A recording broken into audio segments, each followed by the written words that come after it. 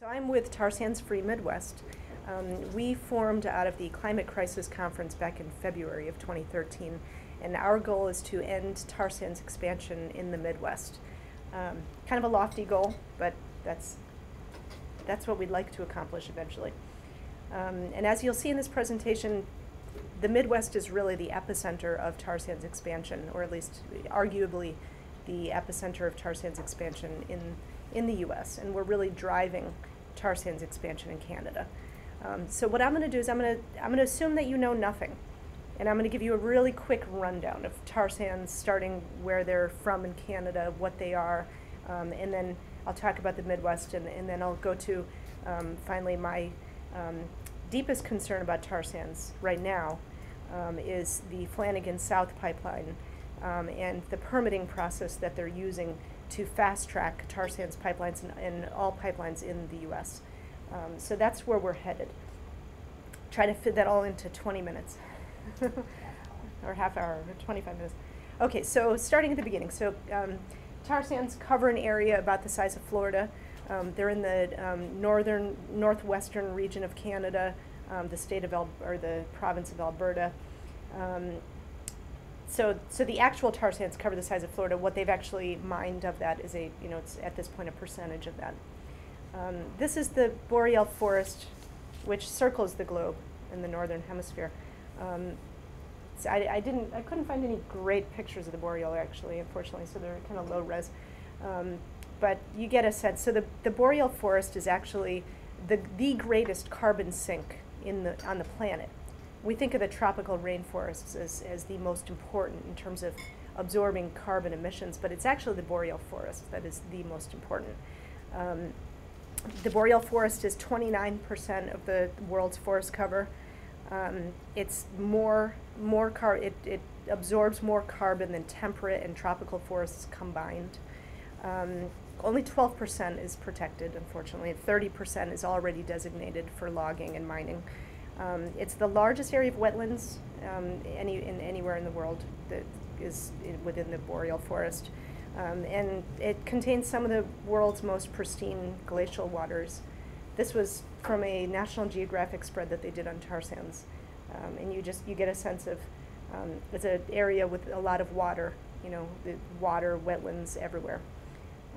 Here's a before and after shot of the boreal forest and what they are turning this into, these moonscapes of tar sands mining, in which they have to literally strip mine the earth, remove all wetlands, remove all trees, all life, and kill everything in its path. What remains here, these waterways that you see that remain, those are tailings ponds. Those are wastewater sites that we'll talk about in a second. Here's a closer image. And these span for miles and miles and miles. This is what the refining process. Here they're upgrading the tar sands, because when they mine tar sands, tar sands are so thick. Below 50 degrees, they're actually as hard as a hockey puck. So they don't flow naturally on their own. Above 50 degrees, they're like molasses. So what they have to do to be able to import them to the U.S. is they have to upgrade them, what they call upgrade, and that's what's happening here on site in Alberta, in the middle of the boreal forest. That's what you see here. They pump it full of chemicals, this molasses-like structure full of chemicals, and they use a lot of hot water to eject it, and that becomes a partially refined product that then they transport, usually via pipeline, to the U.S. and other, around Canada. This is what a strip mine looks like. You can see how much they have to dig into the earth. It's actually to create one, this is a figure that's really hard to grasp, but try to grasp it, to create 1 barrel of oil, which fills up about 3/4 of a Chevy Avalanche truck. I guess it's an SUV. Does anybody know? I'm assuming it's an SUV.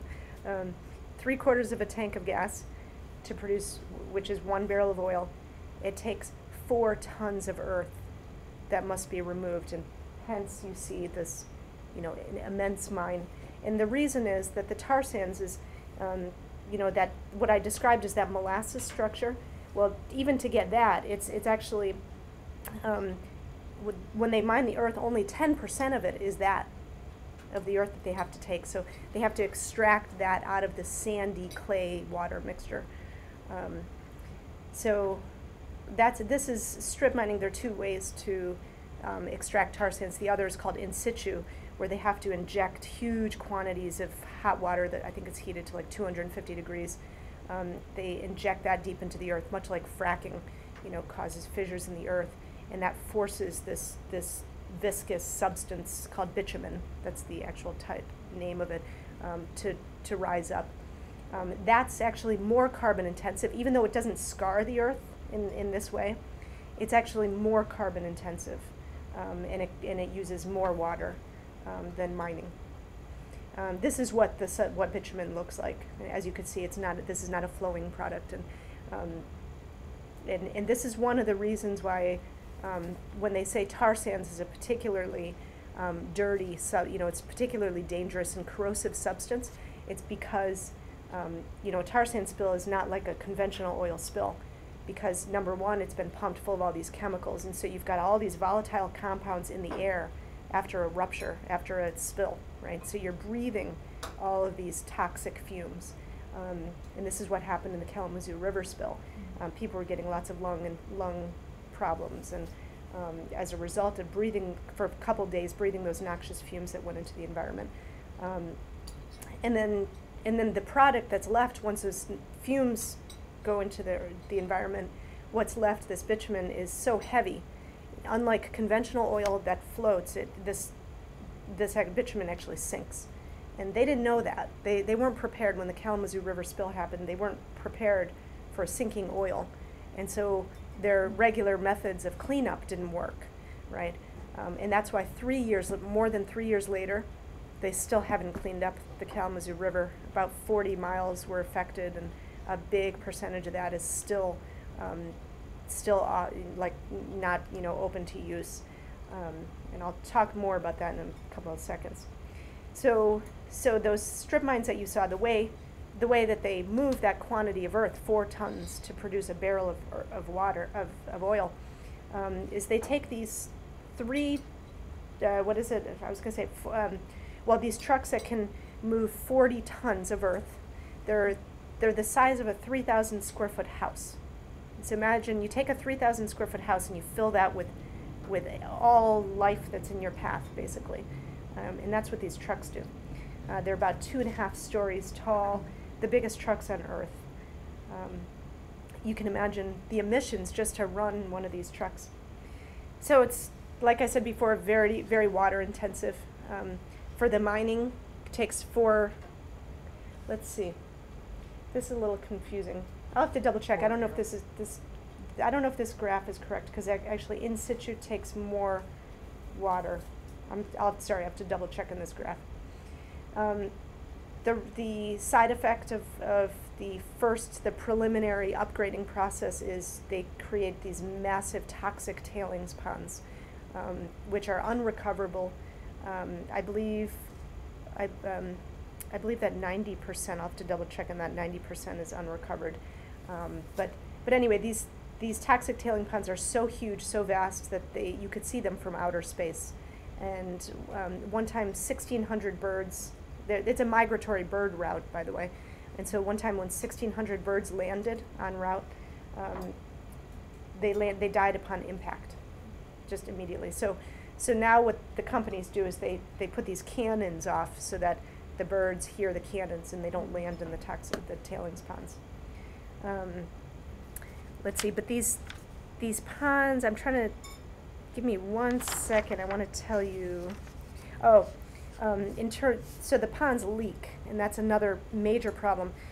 Environmental Defense Canada has documented that every day, this isn't like special circumstance, every day, there's 1 billion gallon, oh no, sorry, I said every day. There's 1 billion gallons per year, or 2.74 million gallons per day, of poisonous wastewater from the tailings ponds that's leaking out into the environment. So these you can't really contain these ponds. They're out in the open. They're just, part of the environment there. The effect on fish, There, in First Nations communities who live up there, there are cancer rates, rare cancers that are now occurring at extremely high rates. The fish are coming out with these tumors, and they're just, the environment is really sick now as a result. So the Kalamazoo River spill, to go back to that for a second, this river spill is a really important case study because it's our first major tar sands spill. It was the largest inland spill in the U.S. Basically, the EPA estimates that they recovered almost 1.2 million gallons of tar sands oil from the Kalamazoo River. Now, you'll hear Enbridge say that it was about 1 million gallons that were spilled, but more than 1 million were actually recovered. And at least 150,000, they're estimating about 150,000 remain in the river. So we know it was much more than what Enbridge is stating. 350 families had to be permanently relocated, and 3 years later, the spill has not been cleaned up. So the Kalamazoo River spill is really important for us because as we look towards this massive expansion of pipelines that they're undergoing at this very moment, what we have to understand is that this is not conventional oil, that it's highly corrosive, it corrodes pipelines, and when it spills, it's impossible to clean up in water, impossible. It sinks into the earth, and so right now they're trying to dredge the river, which itself causes environmental problems. This just shows you the rupture point. I don't know offhand how far it was. Joyce, do you know how far it was from the rupture? I think the oil was like a couple miles from Lake Michigan. Like, it was very close with the spill, because the river was swollen at the time that the spill happened. It came very close to Lake Michigan. It was, people were watching, watching closely. This gives you a little more detail. So what happened after that spill, Enbridge, the company that owned the pipeline that spilled, they made the case that, it's time to repair the pipe. So they actually, were able to speed through these permits to not just upgrade it, but actually enlarge. So now it can carry twice the amount of tar sands. And that's what, if you heard of the My Cats trial, activists who locked down, they did a major action in Michigan, a couple of major actions. They're now going through court. But that was over the 6B expansion. That's the pipeline in question. Another spill that you're probably aware of, that's the Mayflower, Arkansas spill. That's also a tar sands spill, and right in the middle of a neighborhood, approximately 12,000 barrels of oil and water. It's oil. They say oil mixed with water, which is tar sands. It's actually mixed with lots of volatile compounds as well. 12,000 barrels were recovered. 22 homes were evacuated. And of course, these people, you can tell it's like a nice middle class, quiet neighborhood, family neighborhood. These people had no idea there was a tar sands pipeline, let alone a pipeline, in their backyards. I don't think we'll have time to go through this, but just really quickly, so, greenhouse gas emissions with tar sands up 250% increase in carbon pollution. Let's see, so Al Gore quote, he says, "For every barrel of tar sands oil they extract, they have to use enough natural gas to heat a family's home for 4 days. And they have to tear up 4 tons of landscape, all for 1 barrel of oil." It's truly nuts, but junkies find veins in their toes. And this is really a sign that we have reached peak oil, that, easy oil is no longer. And that's why we're doing this. And we can afford to do this because the price of oil is high enough that it makes this profitable. Tar sands, to put in perspective, is not the worst oil out there. Unfortunately, there's actually worse. There's more devastating oil. This is, in terms of how difficult it is and how expensive it is to mine, you have onshore liquid oil, and then shallow water liquid oil, and then the third is heavy oil and oil sands, and then you have ultra deep water oil, and then polar oil, so what you find in Canada, Greenland, and Russia, And then shale oil is, at this point, the worst, where we find in Colorado, Utah, and Wyoming. And they are, as far as I know, they are they're in the works to mine for shale oil in some of our national parks in those 3 states. Bitumen is a junk energy, so it takes a lot of energy to produce. So compared to conventional oil, it produces one unit of energy. Tar sands produces 4 to 6 units of energy, whereas conventional oil produces 16 units of energy. So 4 to 6 versus 16 units of energy that you get out of the same quantity of energy put in to produce the product. You see? Okay, so now we move to the Great Lakes. What's going on in the Great Lakes? An explosion of pipelines. They're also looking to ship tar sands by barge over Lake Superior. That just got knocked down, thank God. You know, at least the first level of their application for a $25 million upgrade to this loading dock to be able to disperse, I think, the tar sands barges. Was the Wisconsin Department of Natural Resources dismissed the application. A number of environmental groups got together and, you know, really educated the public and fought this off. So at least they've brushed it aside for the time being. We still really have to keep our eyes on this because shipping through Lake Superior, you know, could be just tar sands. Imagine, I mean, you saw what happened in the Kalamazoo River spill. Imagine if there was a breach in the lake. So drinking water to, you know, the Great Lakes, drinking water to 40 million people. So that's one. By land, so this one pipeline that you see here is line 67. It's the Alberta Clipper. Starts in Edmonton, Canada. They just got the okay, or they are currently expanding the southern extension to Superior, Wisconsin. So that's in the works. This is just kind of a basic map of the pipelines that we have, tar sands pipelines we have in the Midwest. Some of these are under construction. The dotted lines are proposed, but actually, I don't know if you can see. Let's see. I'll just show you this one right here. That's the Flanagan pipeline that I'll be talking about. That's 100 miles southwest of here. That goes from Flanagan, Illinois to Cushing. That shows a dotted line, but actually that's been approved and is under construction. Some of these other pipelines are reversals. Like this was a natural gas pipeline and that went this way. They're now, I believe, twinning it, developing a second pipeline to transport tar sands along the same route. So they, depending on whether it's a brand new pipeline or a twinned pipeline, that all changes the whole permitting process. But you could see how we in Chicago, you could see how a lot of the pipelines kind of merge here, and then a lot of the pipelines merge here. But their ultimate destination, and they're building more and more going down to the Gulf. And you can imagine, you know, they talk about energy security and that these pipelines are for, we're trying to expand tar sands imports because we want to get off of our reliance on the Middle East. That's the story they're telling us. But everything is feeding down to the Gulf. You can imagine that's not the most convenient place for U.S. energy, right? It's going to the Gulf for export. So it's very obvious when you look at the direction of these maps, and even actually if you read the oil companies' own statements, they don't even deny that. I mean that's their argument to each other. It's like, we've got to get this oil out to greater markets and beyond. Another map, there isn't one complete map of all the pipelines that are either under construction or proposed. There are just so many.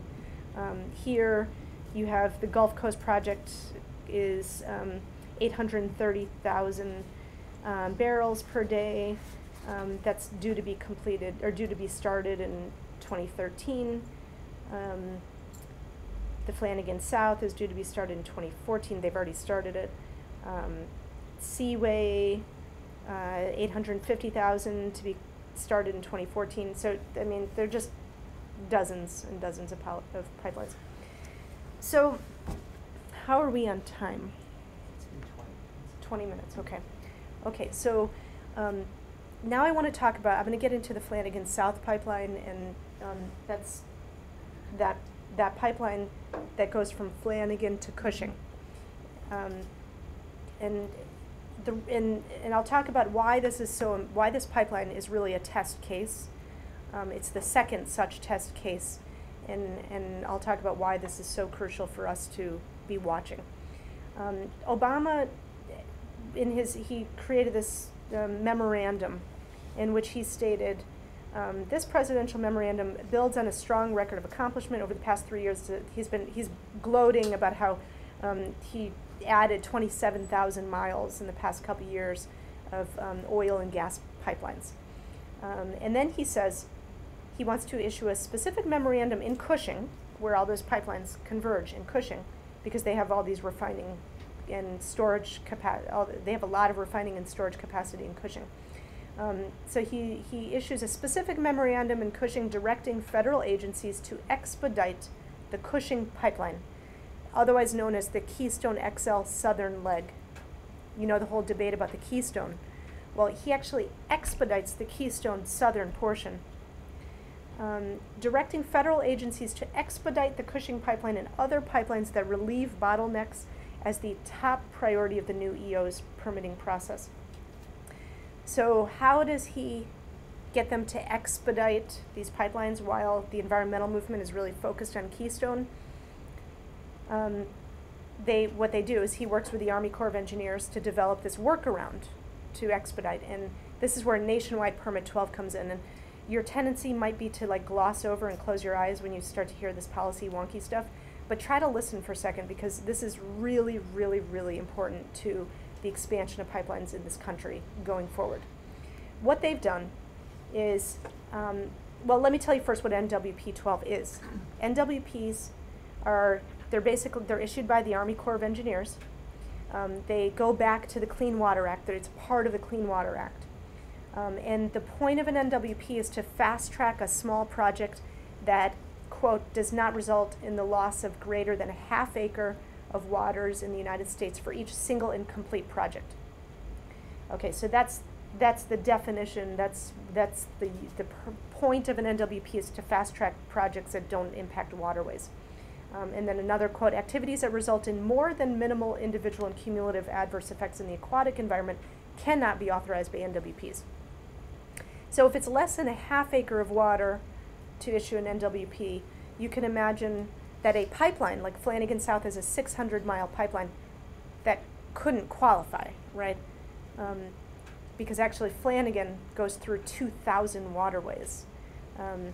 And in Missouri alone, it goes through 568 streams and 239 wetlands. The wetlands of which would have to all be entirely and permanently be removed. So 239 wetlands already in this one project. Of course, it would not meet the criteria for an NWP, right? Instead, it would meet the criteria for a NEPA.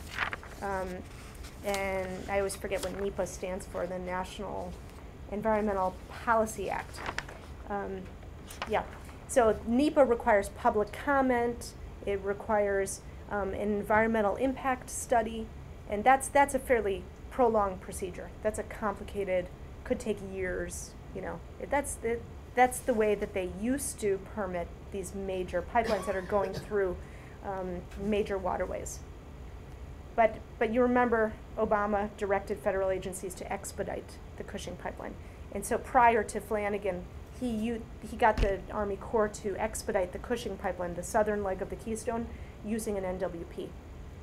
So how could he do that? This 1,000-mile pipeline going over, so again, now we're talking about the southern leg of the Keystone. That was the first case where they used the NWP to permit a 1,000-mile pipeline. What he did was the Army Corps issued thousands of permits. They permitted the pipeline in sections smaller than a half acre. So if this is shocking you and striking you as like totally illegal, it should, because it is. It's completely illegal. I'm not a lawyer, but it's like, you know, it doesn't take a lawyer to know that what they did is a complete, illegal use of this permitting process. I want to take you aside for 1 second. I want to just tell you about the state of our waters and streams in the U.S. just because when we think about the state of our waters and streams, it seems even more egregious that they're doing what they're doing with pipelines. The EPA did their largest ever assessment of the waterways, the fresh waterways in this country, rivers and streams. And this was from 2008 to 2009, so it's I'm sure it's much worse now. But 55% of their streams were deemed to be in poor condition, which means they do not support healthy populations of aquatic life. That's throughout the entire country. 55% of our rivers and streams do not support healthy populations of aquatic life. Only 21% are in good condition, and that's down 7% from 2004. So already our waters and streams are under a great, great threat. So this brings us to Flanagan South. They got away with it with the Cushing pipeline, the southern Keystone leg. So they're really excited. They're now applying the NWPs to Flanagan South, issuing thousands of permits to a pipeline that goes through, it starts in Flanagan, like I said, 100 miles southwest of Chicago. Goes through Illinois to Quincy. These are all farming communities. Through Missouri, Kansas, and to Oklahoma, to Cushing. Cushing, by the way, where that southern leg of the Keystone starts. So this is kind of, in a way, the replacement for the Keystone Northern extension. So you could argue, and I would argue, that the Keystone is basically built, right? It's a done deal. The whole environmental movement's focus on Keystone is kind of a waste, unfortunately, at this point, because they've gone through the back doors to produce all these other pipelines. And Flanagan is just one example. Just more pipelines. Oh, I guess it ends quickly. So let me tell you a little more about Flanagan South.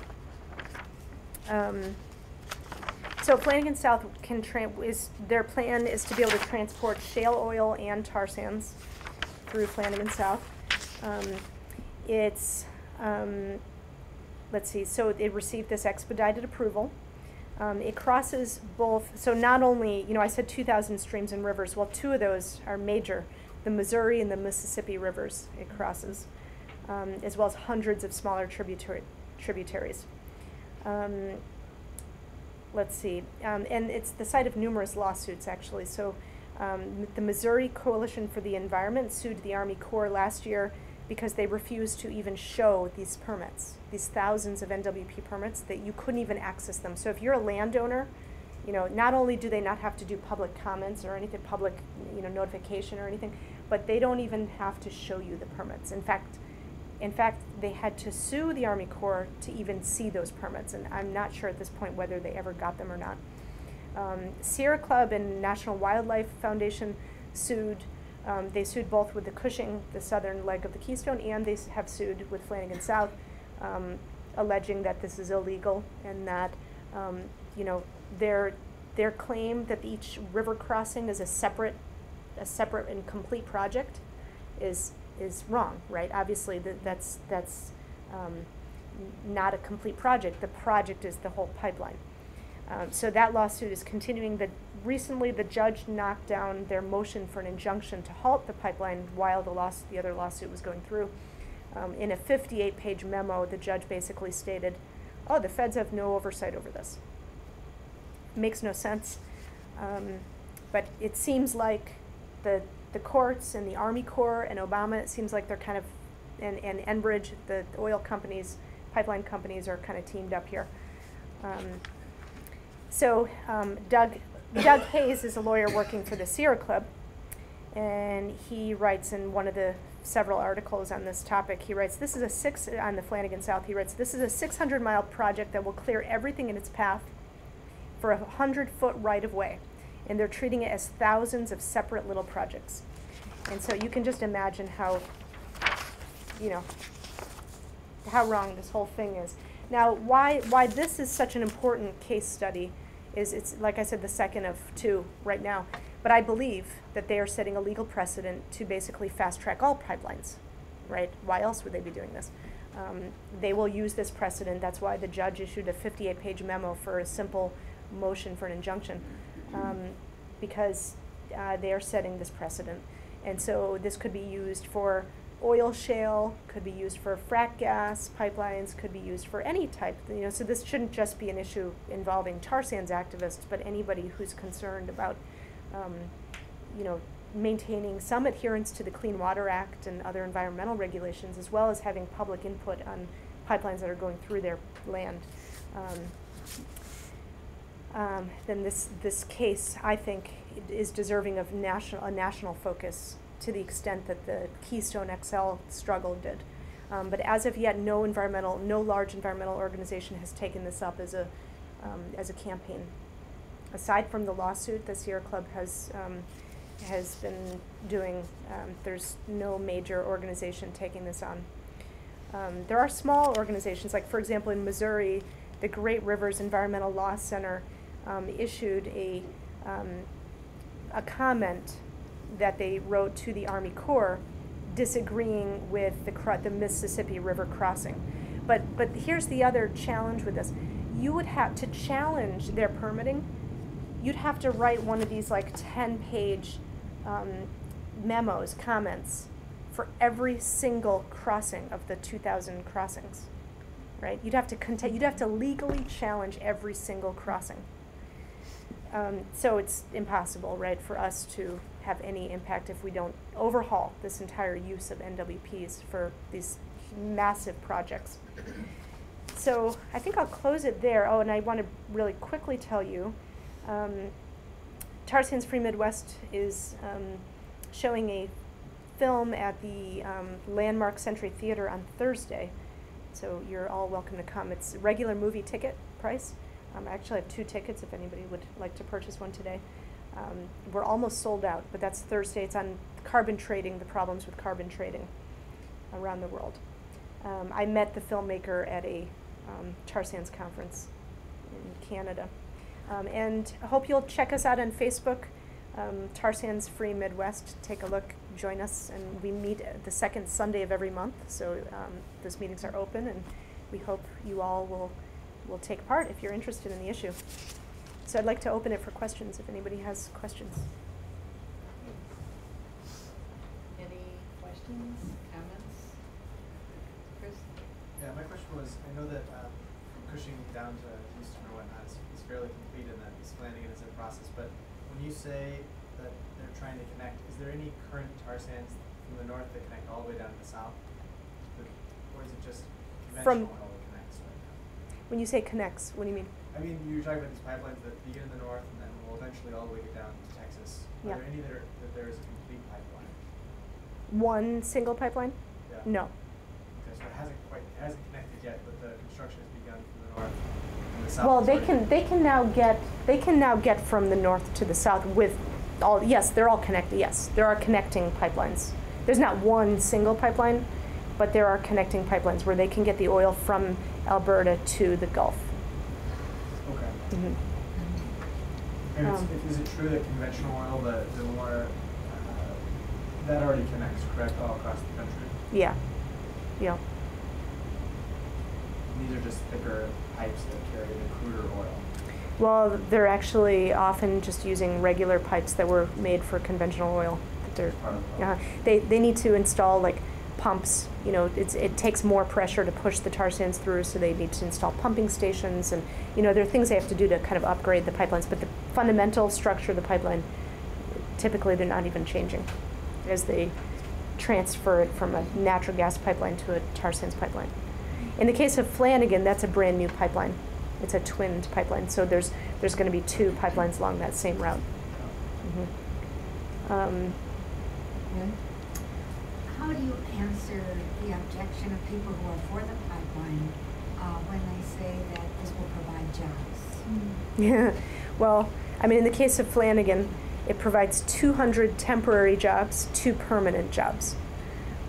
Now, a worker, I read it on a chat in response to an article, a worker wrote in and said, well, so what are you saying? You don't want us to have even our temporary job?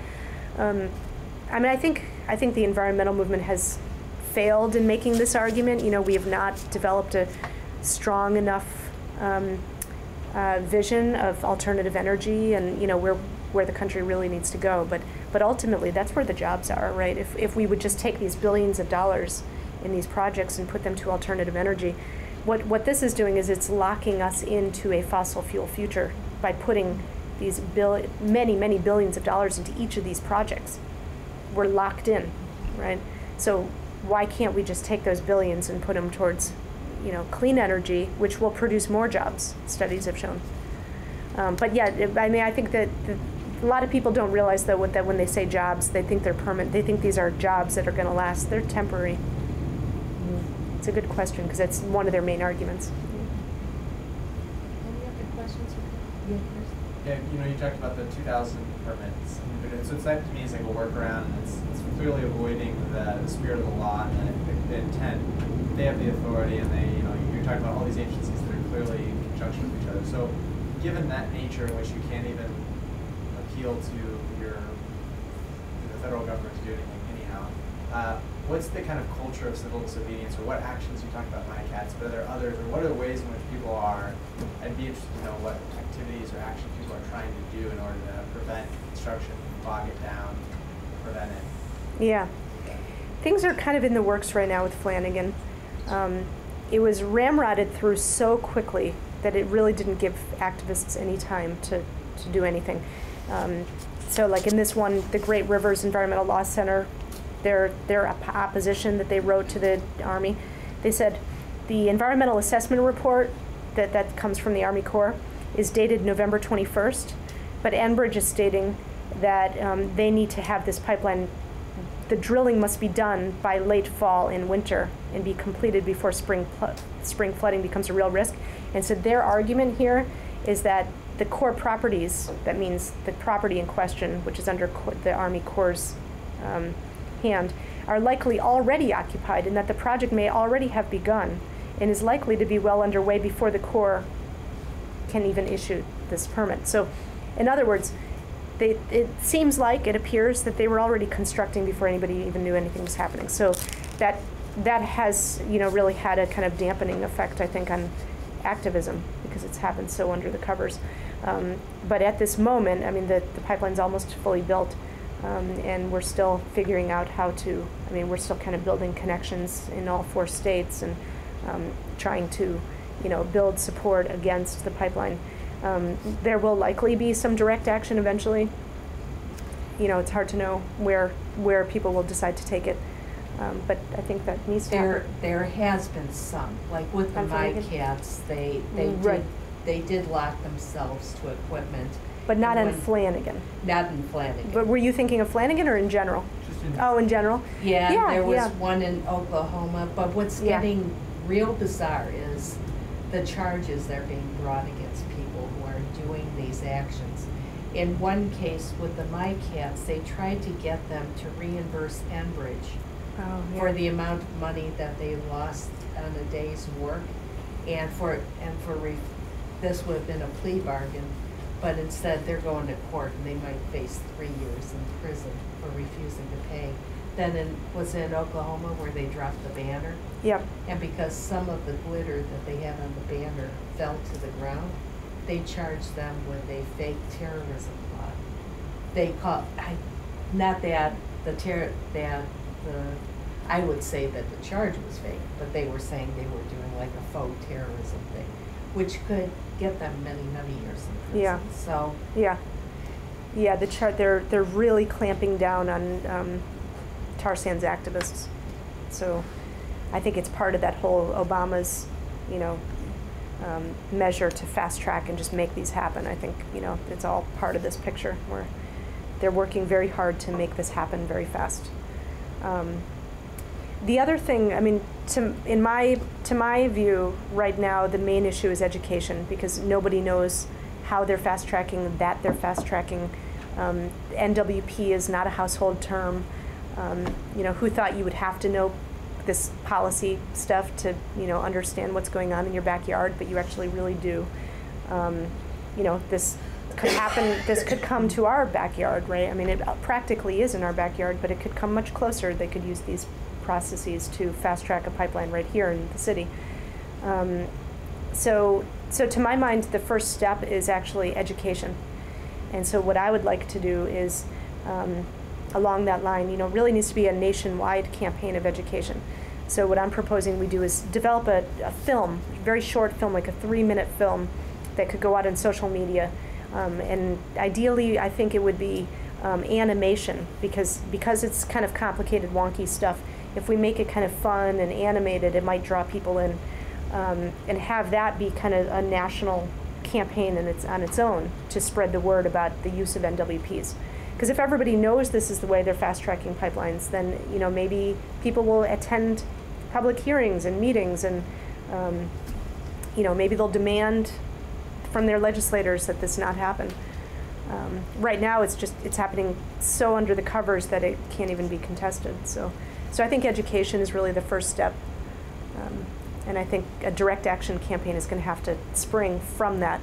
I mean, right now, for example, like in these very rural communities, these are very often very conservative farming communities, and they're often also very poor where these pipelines are going through. So Enbridge comes by with a $5,000 check, or $3,000 check, and says, we're going to start digging next year if you take this check. And for a lot of these people, that's like the answer to their prayers this year, So, so getting community support in these rural areas is a challenge, and is what we have to, as folks who are in the know about the way these things are happening, it's up to us to kind of spread that word, spread the knowledge, if we can, in the way we can. Are there any other thoughts or questions? Mm-hmm. It seems like there's quite a bit of bogusness going on, both with the licenses and what's going to happen to the oil when it gets down to where it's going. Yeah, it's pretty egregious. I mean, as I was reading through a lot of these materials, and I'm still studying it. I mean, it's so complicated, and I'm just at the surface of understanding how they're pulling this off.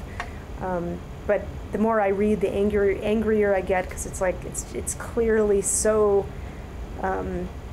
It's such an abuse of power, It's such a clear abuse of their power.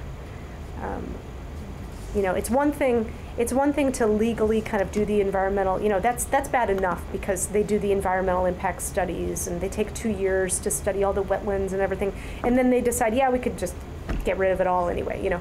That's horrible, right? That happens with prior to the use of NWPs. They were permitting pipelines that they shouldn't have permitted, right? But at least they were going through environmental studies. At least they were allowing the public to comment. At least there was a period of time that you could challenge these things. And now there isn't, And so if the Sierra Club lawsuit fails, and I think that's the third way that we need to be in support, we need to really amplify attention on this lawsuit. Because if it fails, I believe that they've really solidified their use, because that's going to be, the precedent in the court that they're going to then use to ramrod every other pipeline from here on out. Why would they not use NWP if that's their goal, to ramrod a pipeline, if they can establish this precedent? Now, do I remember correctly, was the train that blew up in that one town in Canada, was it containing bitumen? Yeah, they're bitumen. There have been, I think, 3 recent trains that have exploded, and what I've heard from a scientist who spoke about it is that it's not that the train derailed and then it exploded. It's that the chemicals that they have to pump, natural gas and other chemicals that they have to pump to upgrade the bitumen, are so volatile that in a train where there's lots of friction and movement, they blow up. They're more likely to blow up. So I'm glad you brought that up, because yes, travel by train, transport by train is actually far more dangerous than by pipeline. There's no safe way to transport bitumen. There just is no safe way. They'd like to believe there is, but there isn't. What Enbridge and others are the energy companies are threatening, if the pipelines don't get through, they'll just transport them by trucks or train. If you remember that explosion in Canada, 47 people died and an entire town is gone. Yeah. That's the type of volatility. Yeah. And I should include that in the talk. Yeah, you're right. Yeah, it's hard for us to grasp, like when we don't know somebody personally in that area, it's hard for us to kind of include that in our mental image of this narrative. But yeah, a whole town leveled, like 47 people that over transportation of our oil. Yeah. Is Canada planning on building pipelines to also help export? Yes. Yeah, I mean, they've got a bunch of them, and they keep building them. I don't know what the latest is. They're trying to build a pipeline to the West Coast, and they've gotten a lot of First Nations opposition that has stopped many of these pipelines. So I forget what the latest is on the their pipeline that goes to the West Coast. But essentially, because they've gotten so much opposition getting to their coasts, there are pipelines going all over the place in Canada, but there isn't one as of yet that will go to the coast for export. And so it's actually been easier for them to cut through to the Gulf Coast in the U.S. than to get to their own coasts because of First Nations opposition, how powerful and strong they've been. Yeah.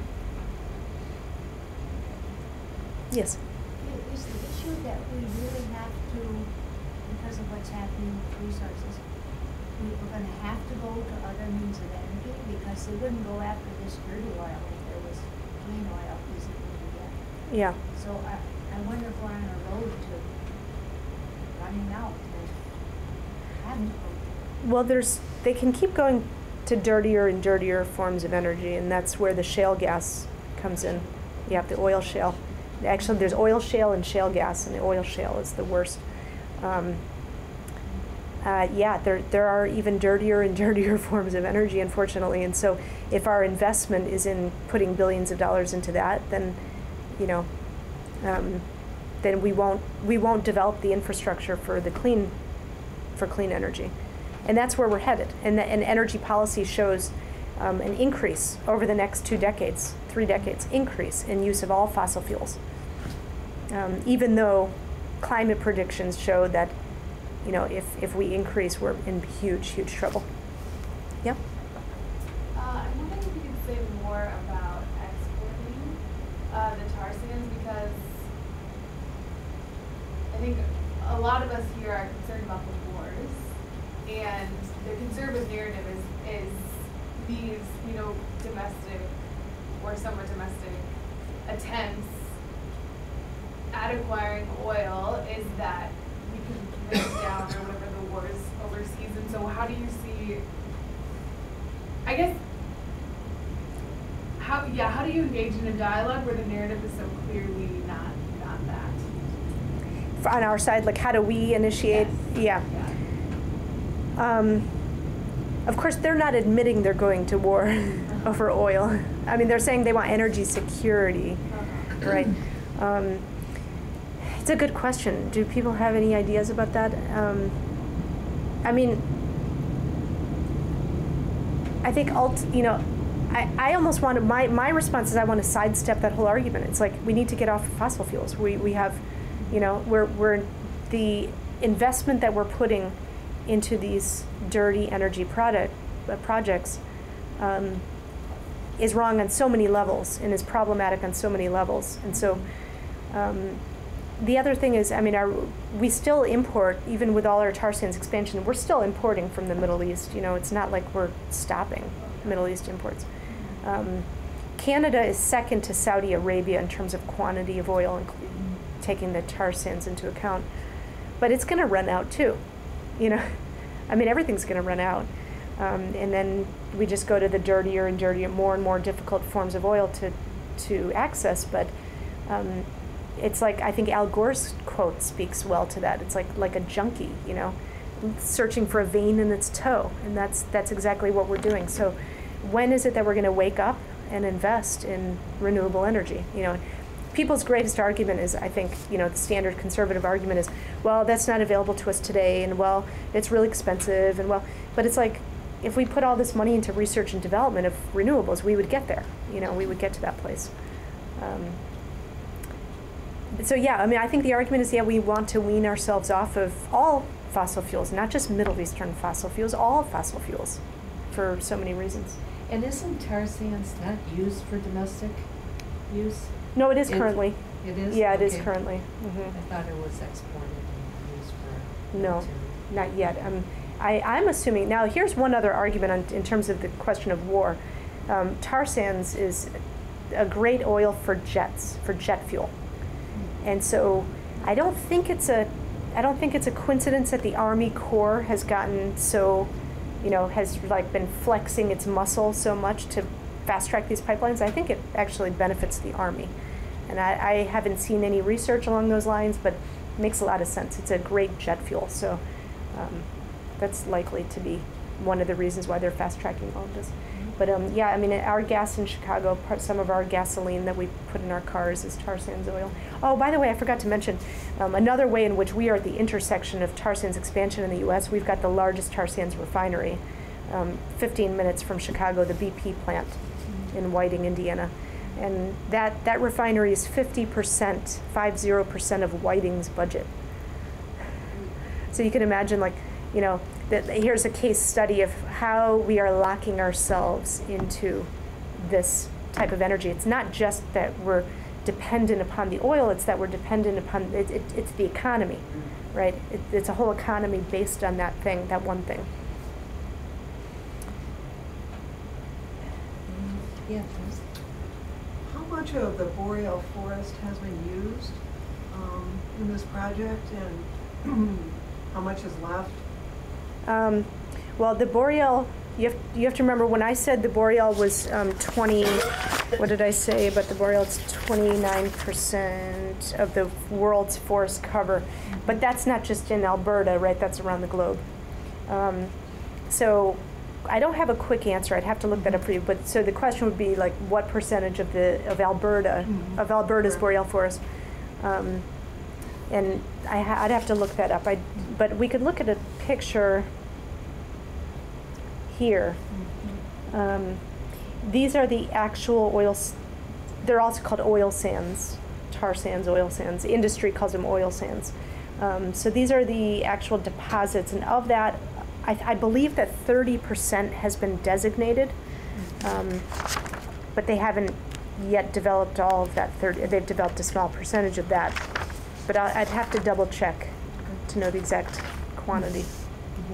It's only been a small quantity that they've actually developed, and it's huge. You could, like I said, you could see the tailings ponds from space.